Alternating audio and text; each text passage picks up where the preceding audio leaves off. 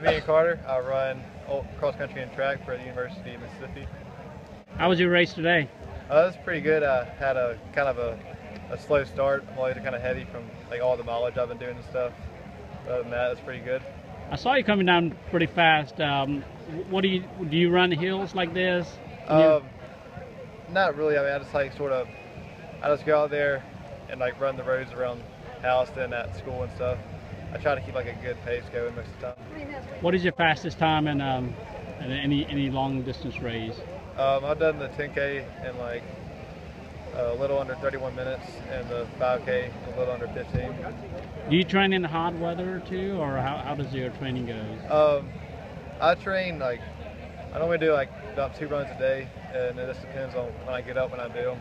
Sometimes I'll do them in the heat of the day, but I try to get in about 20 miles a day.